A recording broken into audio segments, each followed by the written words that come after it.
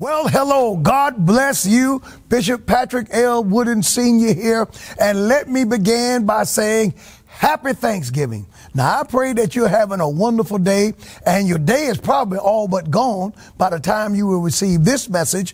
But I'm coming to you today to invite you to join me here at the Upper Room Church of God in Christ tomorrow morning at 10 a.m.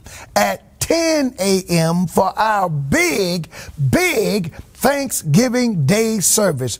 We have been having a Thanksgiving Day service for years now here at the Upper Room Church of God in Christ. There will be no Thursday night service here.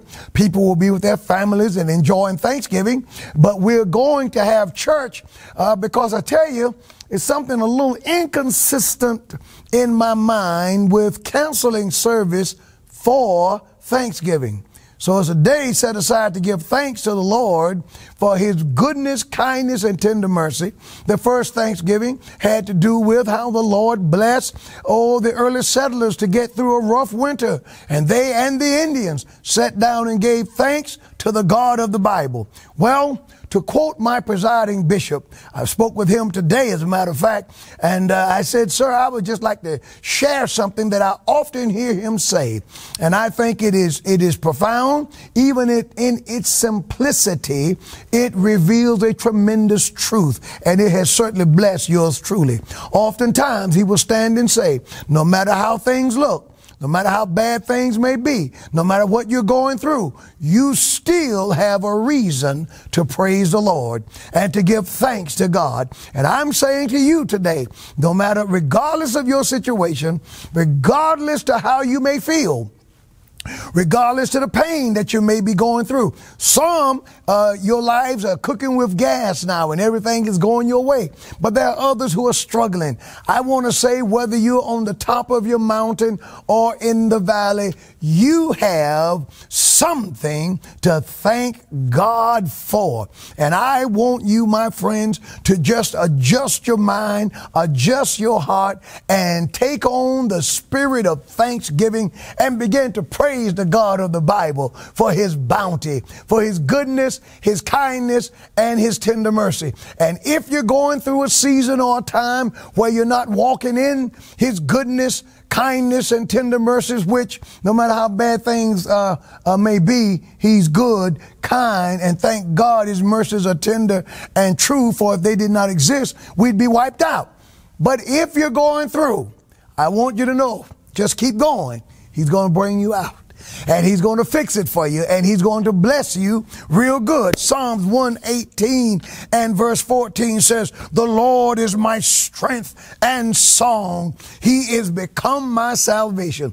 God, my friends, is your strength.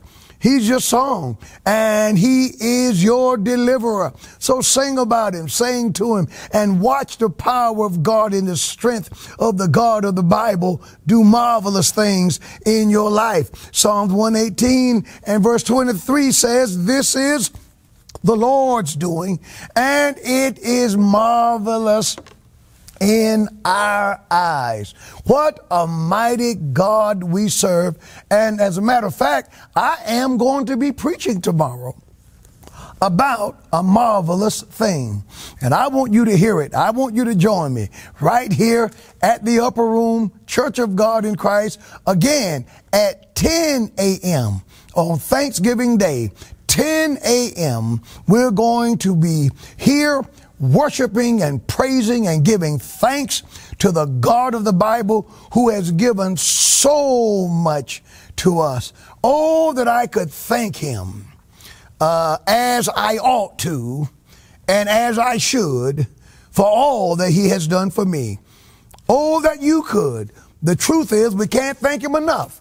If every day was Thanksgiving, we wouldn't be able to thank him enough. He's a mighty God. He's our King, and he loves us. He died for us. He rose again the third day. He paved a way from earth to heaven. He fixed it where there doesn't have to be any enmity between the God who made us and us. And I thank God for saving me. I thank God for keeping me.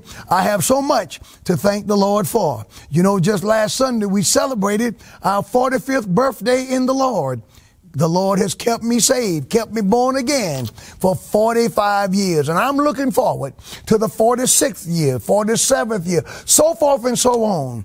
I'm looking forward to living the rest of my days for the God of the Bible. Now, my friends, I love you. I thank God for you. You're a wonderful audience. You're a wonderful people. You have certainly been good to this preacher. And as we now enter officially the holiday season, where we as believers, we celebrate Thanksgiving and we celebrate Christmas. Praise the Lord. And we're not going to be among those people who all of a sudden now are offended at the greeting and the salutation of Merry Christmas. I'm offended that you would say Happy Thanksgiving. Oh, yes, Happy Thanksgiving. And I'm not giving thanks to thanks.